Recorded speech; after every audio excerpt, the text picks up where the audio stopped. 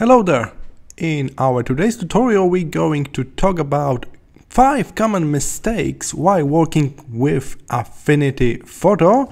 There are mistakes made by beginners, so they are not really errors, they simply features that new users are not aware of.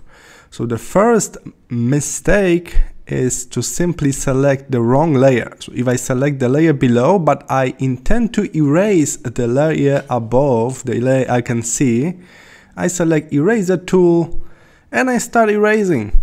And nothing happened, and this is really frustrating for new users because there's no error, no indication, no pop-up window about that. But if I switch off visibility of this layer above, I can see I was erasing all of that time on the wrong layer below. If I switch layer, I can erase here as well. So that's mistake number 1. People do not pay attention to the currently active layer, and then they try to use their tools, and it seems like the tools don't want to work, but actually they are working on the wrong layer. Alright, the mistake number 2 is to simply use some kind of selection tool and then finish with that, but forget to deselect. So I still got this little selection here. I select my paintbrush, I plan to paint here. I'm painting, nothing's happening here. Again, I check my layers first. All right, I'm on the correct layer, that's good. And try to paint again, nothing.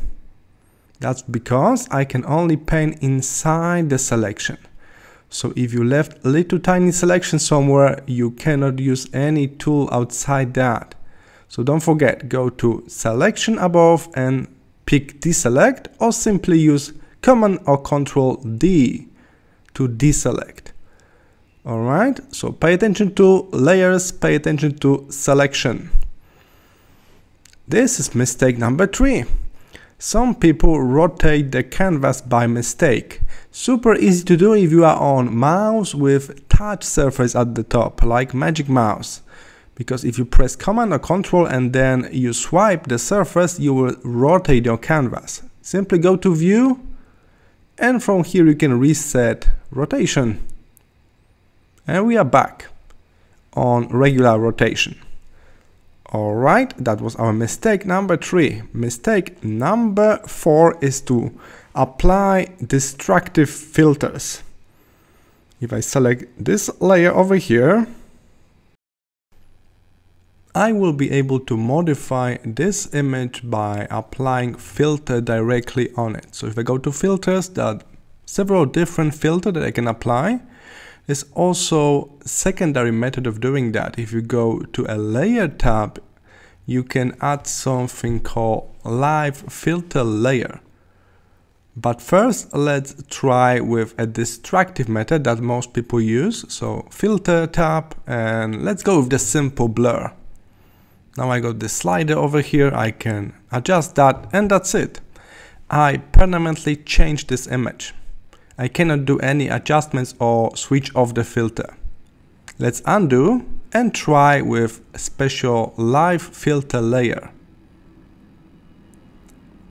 Looks similar, I got this slider as well, it will blur my layer. But take a look in my layer panel. Now, below the image there's additional layer for the filter. So in any moment I can switch the filter on and off, and I can also modify the value of the blur in any moment. So this is a non-destructive filter by adding filter layer from the layer panel. That's really handy because we can always modify our filters or even delete them if we don't need them anymore.